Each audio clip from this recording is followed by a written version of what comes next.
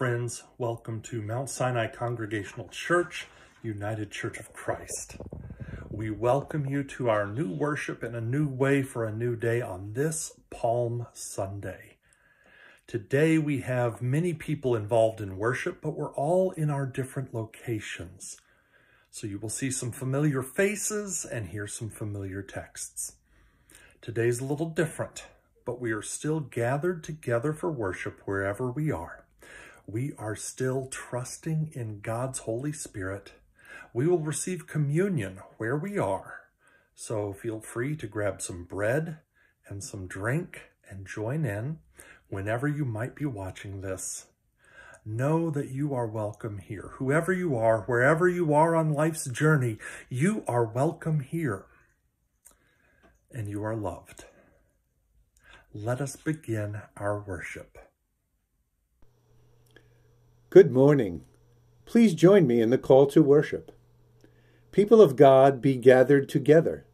Like a hen with her brood beneath her wings, God has brought us together wherever we are. People of God, await Christ's coming. Blessed is the one who comes in the name of the Lord of heaven. Let us pray. Merciful God, as we enter Holy Week and gather at your house of prayer, turn our hearts again to Jerusalem, to the life, death, and resurrection of Jesus Christ, that united with Christ and all the faithful, we may one day enter in triumph the city not made by human hands, the New Jerusalem, eternal in the heavens, where with you and the Holy Spirit, Christ lives in glory forever. Amen.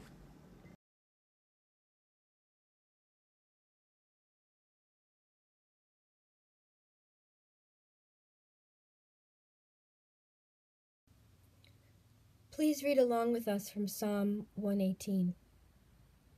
Give thanks to the Lord who is good. The mercy of the Lord endures forever. Let Israel now proclaim, the mercy of the Lord endures forever. Open for me the gates of righteousness.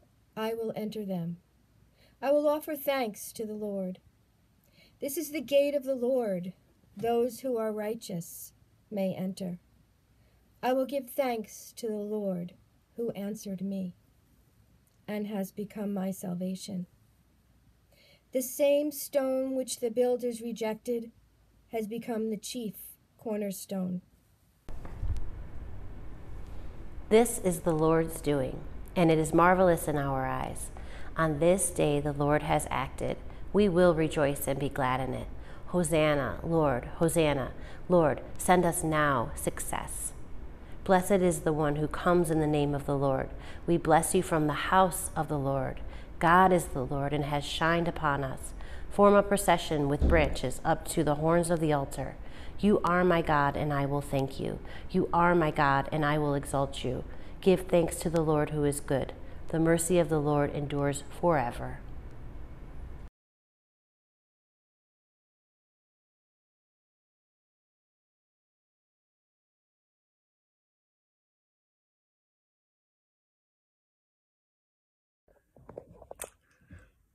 Friends, one of my favorite parts of church is inviting the young church forward to join us up front, to have some time for stories and questions, and of course, time for prayer with them.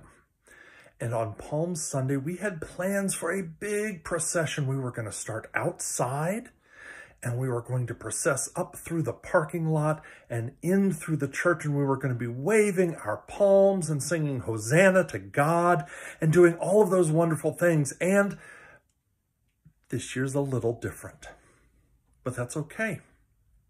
God gives us new things in new ways, in new days, and so we're going to do it differently this time. So maybe you have something green, like a favorite shirt that's green or a cloth that's green, or maybe you printed out one of these palms and colored it. I colored this one. I borrowed my daughter's colored pencils.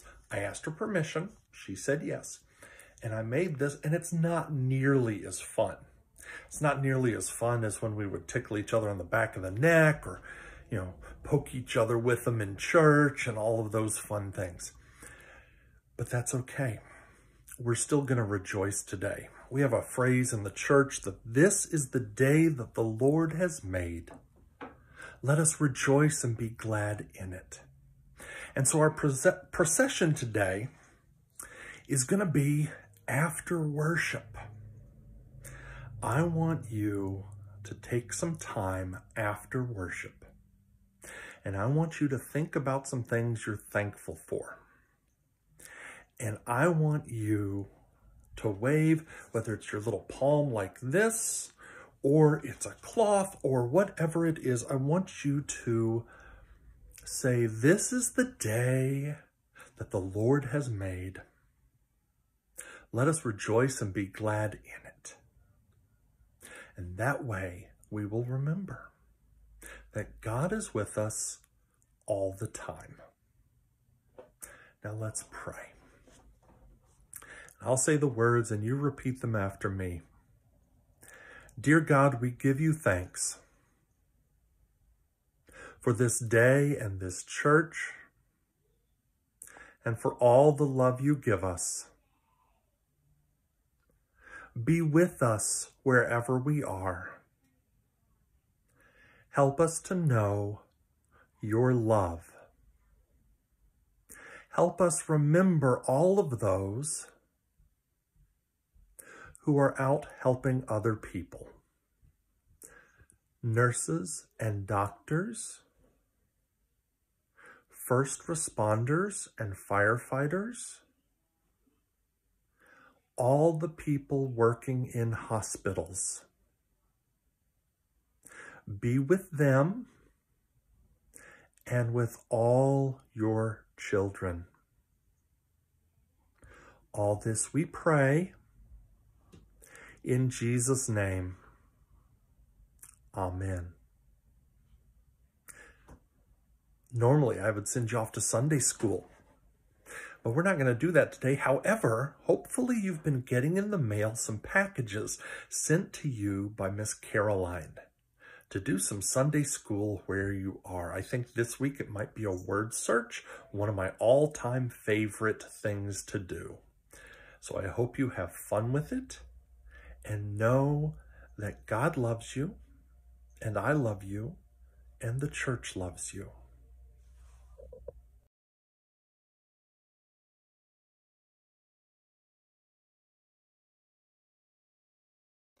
For more than 2 years, Jesus had been engaged in a public ministry. He had learned much. So sensitive had grown his spirit and the living quality of his being that he seemed more and more to stand inside of life, looking out upon it as a man who gazes from a window in a room out into the yard and beyond to the distant hills. He could feel the sparrowness of the sparrow, the leprosy of the leper, the blindness of the blind, the crippleness of the cripple, and the frenzy of the mad. He had become joy, sorrow, hope, anguish, to the joyful, the sorrowful, the hopeful, the anguished. Could he feel his way into the mind and mood of those who cast the palms and flowers in his path? I wonder what was at work in the mind of Jesus of Nazareth as he jogged along on the back of the faithful donkey. Of his childhood, feeling the sawdust between his toes in his father's shop.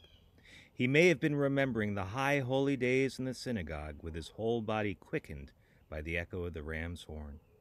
Or perhaps he was thinking of his mother, how deeply he loved her, and how he wished that there had not been laid upon him this great necessity that sent him out onto the open road to proclaim the truth, leaving her side forever. It may be that he lived all over again that high moment on the Sabbath when he was handed the scroll and unrolled it to the great passage from Isaiah. The Spirit of the Lord is upon me to preach good news to the poor. I wonder what was moving through the mind of the Master as he jogged along on the back of that faithful donkey.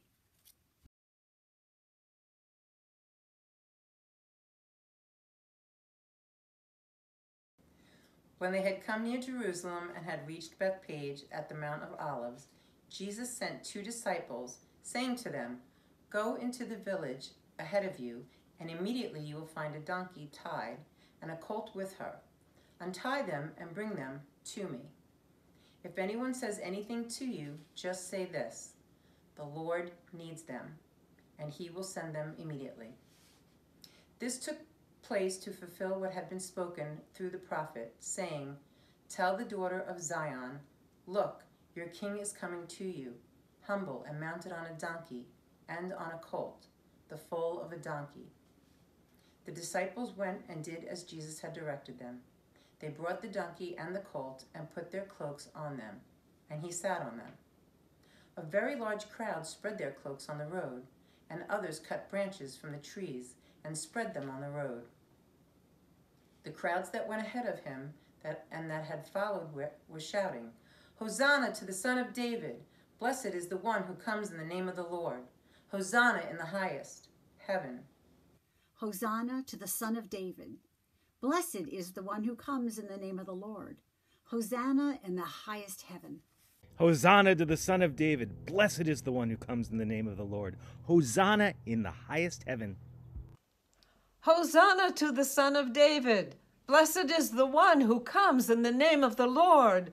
Hosanna in the highest heaven! Hosanna to the Son of David! Blessed is the one who comes in the name of the Lord! Hosanna in the highest heaven! Hosanna to the Son of David! Blessed is the one who comes in the name of the Lord! Hosanna in the highest heaven! When he entered Jerusalem, the whole city was in turmoil, asking, "Who is this?" The crowds were saying, "This is the prophet Jesus from Nazareth in Galilee." This is the prophet Jesus from Nazareth in Galilee. This is the prophet Jesus from Nazareth in Galilee. This is the prophet Jesus from Nazareth in Galilee. Let us pray. Gracious God, your word became flesh and dwelt among us, full of grace and truth. May your word now dwell within us. May the words of my mouth and the meditations of our hearts be acceptable in your sight, O Lord, our strength and our Redeemer. Amen. Grace and peace to you this morning. Grace and peace. Apocalypse. That's not a word we use very often in the United Church of Christ. We usually let our more conservative siblings in Christ have that one, or give it to Hollywood and let them do it with special effects and huge budgets and amazing sound effects and everything else. But apocalypse is a good word. It doesn't mean what most people think it means. It doesn't mean the death of all things or the destruction of the world. The word actually means unveiling, uncovering, lifting the cover off of something, revealing. And we're in an apocalypse right now. Because what it means is specifically it is revealing what God is doing in our midst. What God is doing in the midst of the days we are in the midst of the trials that we have. When Jesus rides his donkey into Jerusalem, it's not even his donkey. It's borrowed. The disciples go and they find it, and they say, "The Lord has need of it." And the person lets him have it, and he rides it into Jerusalem. And we can see this in several ways. We can look at it through different lenses. He might be just another self-proclaimed Messiah. They had plenty of them in those days. Plenty of people saying they were the ones who were going to restore Israel, who were going to kick out Rome, who were going to defeat the empire, who were going to bring about the revolution. We're going to make it happen. Claims to the throne of David, claims to be the next of Israel's rulers. He might have been seen as a prophet, which the crowd in our reading today says, this is a prophet, Jesus from Nazareth in Galilee. Prophets come to speak a word of God. Speak a word of God, of healing, of hope, sometimes it's of judgment. It's a word of warning. A word that might end this occupation by Rome, might bring about restoration of the people and the land, bringing children home, making pure again the temple and worship of God. As Jesus comes to Jerusalem, we know the events that are about to unfold. He will threaten business as usual in the temple, business as usual in the market, business as usual in politics, in militarism, in economics, in all the ways we use power over one another as a human family. He will gather with his friends in the midst of this for a meal, remembering the saving acts of God for people oppressed under Pharaoh, for people in the wilderness, for people in the need of a new covenant. He gathers for a Seder meal, as we will in our own symbolic ways this Thursday, Maundy Thursday, a day that gets its name not from Monday Thursday, as I thought for many years. It's Maundy, and it comes from the same root as mandate, commandment, a new commandment to love one another, even as Jesus loves us. He will gather with his friends. They will eat this meal, and he will institute a new thing. We call it Holy Communion. And even in that meal, there will be one who will betray him, one who will deny him. Even his closest followers didn't fully trust. And we understand that. We have trouble. There are days when it's hard to trust. There are days when it's difficult to remember. He'll be betrayed by one of his own who can't quite break out, can't quite break orbit of the ways of the world, doesn't quite get this new thing that Jesus is doing. And because he is offering a vision of God different from the religious authorities, he will be called a blasphemer by those around the temple. And he'll be handed over to the political and military authorities, those who have the ability to pass judgment and to execute. He'll be branded as an outlaw, tried as a traitor to Rome, tortured and killed by the state because they cannot stand any legitimacy, any other crown, any other power than their own. This is the apocalypse Jesus brings. This is what he reveals. He reveals that the world is violent. He reveals that the systems that we often look to for security do not keep us safe, that they often are violent themselves. He reveals that those in power do not seek the well-being of the people or the protection of creation. They seek their own power. They seek to secure their own means. He reveals the religious authorities who make claims on God's behalf, claims like it's okay to gather in church during a pandemic because God will protect us, or it's okay to exclude people whom Jesus loves just because they're different from us. He reveals the lie that is behind those. Those are not God's claims. Jesus reveals things the way our current pandemic reveals them. He reveals what society is and what society does. Yes, I just licked my fingers to turn a page, but I'm at home. I'm not out in public. Touching one's face is okay because I've washed my hands. William Barber III, minister and one of the leaders of the Poor People's Campaign. He writes, epidemics emerge along the fissures of our society, reflecting not only the biology of the infectious agent, but patterns of marginalization, exclusion, and discrimination. We are seeing that our society is only as healthy as our sickest person.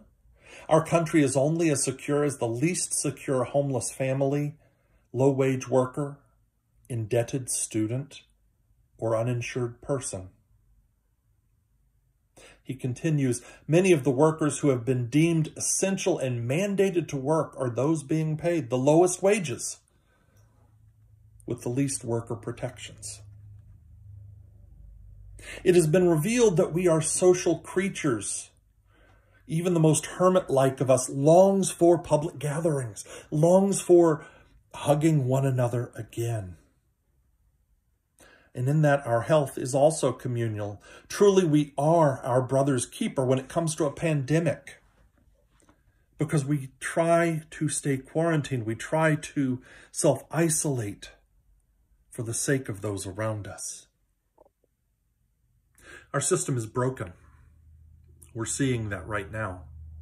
From the lies told in the halls of power, to the ways we dismantled the pandemic response and the social safety nets that, however imperfectly they were designed, they were there to protect the least of these in our midst. The ways people are only a paycheck or two away from disaster. The ways that science is currently being treated as more of a liability than an asset. So people are still gathering in parks here in our area. People are still gathering despite the need to stay home, to stay separated for the sake of health. But Jesus reveals more than this. Jesus reveals more than the problems. Jesus reveals that love wins. Jesus rides in not on a chariot, not on a war horse like a conquering hero, like a general of Rome. Jesus rides in on a donkey, an image that goes back to the kings of Israel, but the image of a servant king, the image of a humble king, the image of one who leads by serving others. Jesus comes in and exposes the system for what it is. And the system doesn't like it. And the system kills him. But that does not have the last word. The last word belongs to love. The last word belongs to God. Now, I'm getting ahead of ourselves. That's a week from now. We have a long Holy Week ahead of us. And we will be looking at this story. We will be seeing our places in it throughout this week.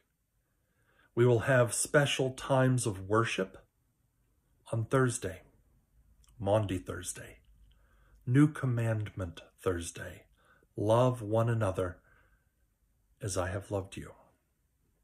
We will have special times of worship on Friday, Good Friday. I had to explain that to a friend who had no church background. Why is it Good Friday when Jesus is crucified? And the answer is Good Friday comes from an older expression, God's Friday. This is in God's hands now. Holy Saturday, where we wait. We wait. Jesus is in the tomb and we feel distant. It feels like we've been in Holy Saturday a long time now. And Easter Sunday. Some people are saying we need to wait till we get back together to celebrate Easter. Well, we're going to celebrate when we get back together. We're going to throw a party. We're going to have all the hugs and the high fives and the handshakes and everything else. But we're also going to celebrate Easter where we are, because Jesus doesn't care. Jesus doesn't care what the situation is. Resurrection is real because Jesus cares. Yes, I gave you the paradox. Jesus doesn't care about the state of the world because Jesus loves us so much. The love is greater than the state of the world.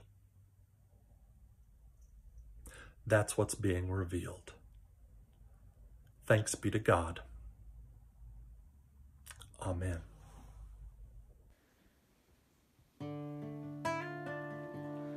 What wondrous love is this, oh my soul, oh my soul. What wondrous love is this?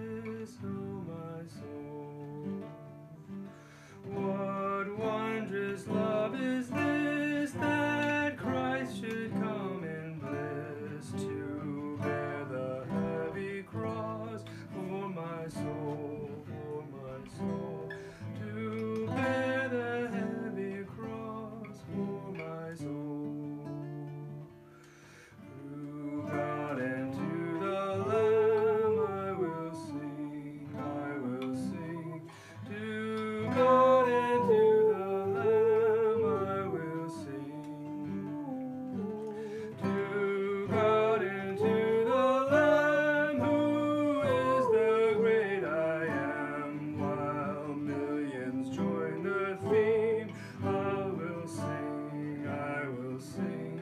While millions join the theme, I will sing.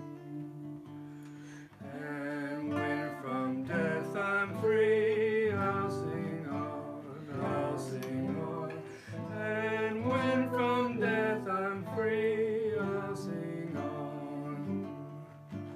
And when from death I'm free, I'll sing and joyfully, and through eternity I'll sing on, and through eternity I'll sing on.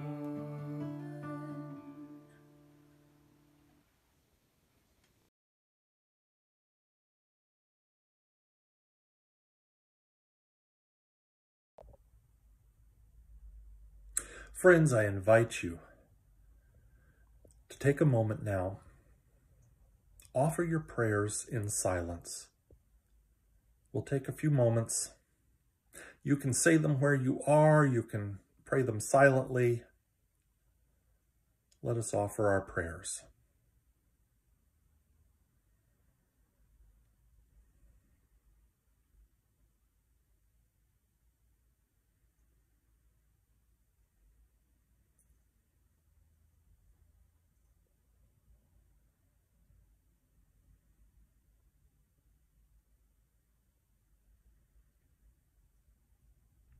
Gracious and holy God, we gather on this paradoxical Palm Sunday, the day of processions where we are all at home, the day of celebrations when we are all still a little worried, the day of rejoicing when we are all tired, and yet you are with us.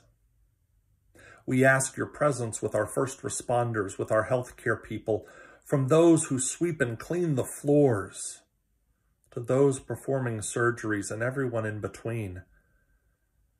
For when we're in a pandemic, they are all important.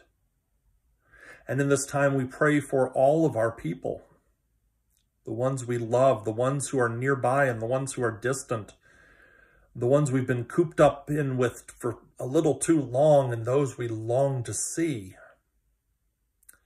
We pray for our leadership in our townships, in our county, our state, our country, our world. Help us move beyond small visions and into a human vision, a vision of humanity in which we are each siblings, your children. Bless us, Lord, with what we need for these days. I don't pretend to know what all that is, but I do know we are in need. Bless us, Lord, with unexpected graces, with ways that remind us who we are and whose we are. We are your children and we belong to you. So help us to live with one another, love one another, be a beloved community in new ways for these new days. All this we pray in Jesus' name as we join our voices together in the prayer that he taught, using the words often printed in the bulletin or the words closest to our hearts. The prayer that begins, Our Creator, who art in heaven, hallowed be thy name. Thy kingdom come, thy will be done on earth as it is in heaven. Give us this day our daily bread, and forgive us our debts as we forgive our debtors. Lead us not into temptation, but deliver us from evil, for thine is the kingdom and the power and the glory forever. Amen.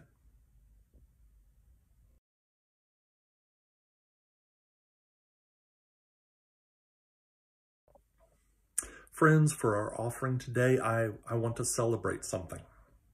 I want to celebrate the fact that we received a huge donation for the food pantry. A couple $1,000s. This goes a long way to helping out those in need. We're still trying to practice good social distancing. We're still trying to make sure we take care of the people who are helping out. But I am so grateful that in the midst of this difficult pandemic, people are stepping up, offering themselves on behalf of others. What a wonderful thing.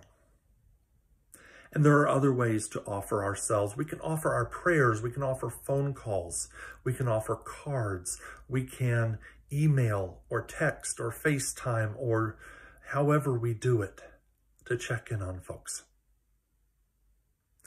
We offer ourselves because life is a gift every single day.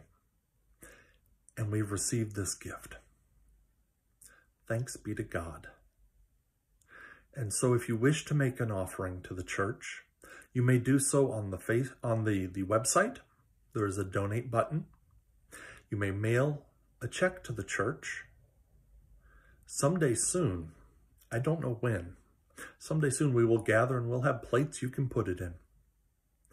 Until that day, we continue to be the church wherever we are, whenever we are. Thanks be to God. Amen.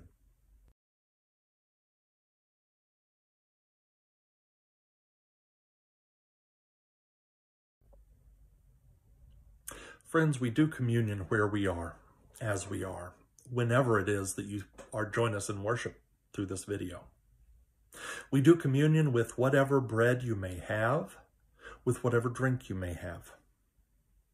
We are together, even as we are separated. We are together in God's Holy Spirit. We are together as the church, even though we're in homes all over the place. The earliest church, how they gathered? They met in homes. They dedicated themselves to prayer and to the apostles' teaching and to the breaking of bread. They ate together. They shared communion together.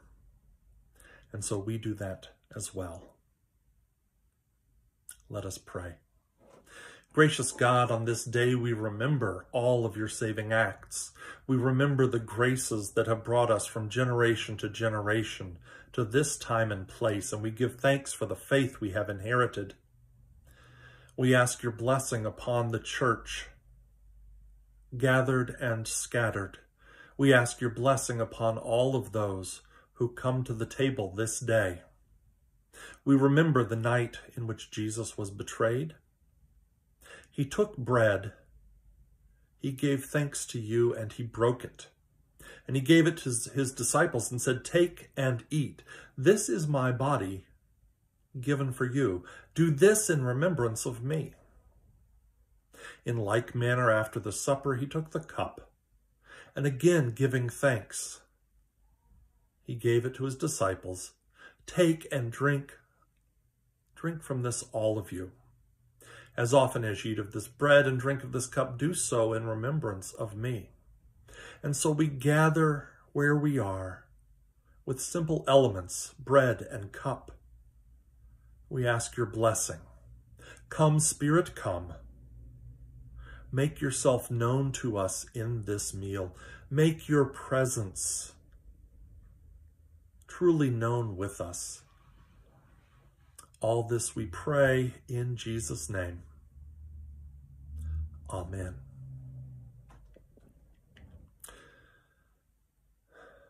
The body of Christ, given for you. Take and eat.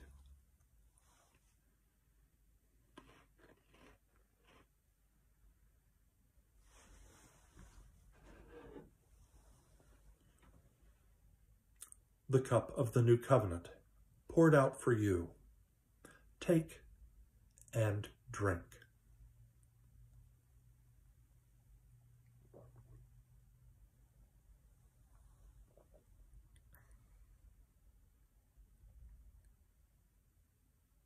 Amen. Let us pray together the prayer of thanksgiving. We give thanks, Almighty God, that you have refreshed us at your table by granting us the presence of Jesus Christ. Strengthen our faith, increase our love for one another, and bring us to your Easter in courage and peace, rejoicing in the power of the Holy Spirit. Through Jesus Christ, our Savior. Amen.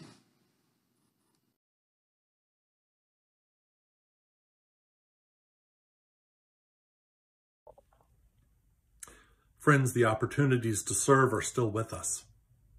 Take care of yourselves. Maintain social distance but spiritual closeness. Wash your hands. If you go out, wear a mask. If you don't have one, give the church office a call. We have people sewing them. We can find you one. Take care of one another. Check in on your neighbors. If you're one of those that gets checked in on, thank them. And maybe call a friend. See if they're doing okay. And know that God's love is with us now and in the days ahead until we are all together again. Thanks be to God. Amen. Now may the Lord bless us and keep us. May God's face shine upon us, be gracious unto us, lift up God's countenance upon us, and grant us always God's peace. Amen and amen.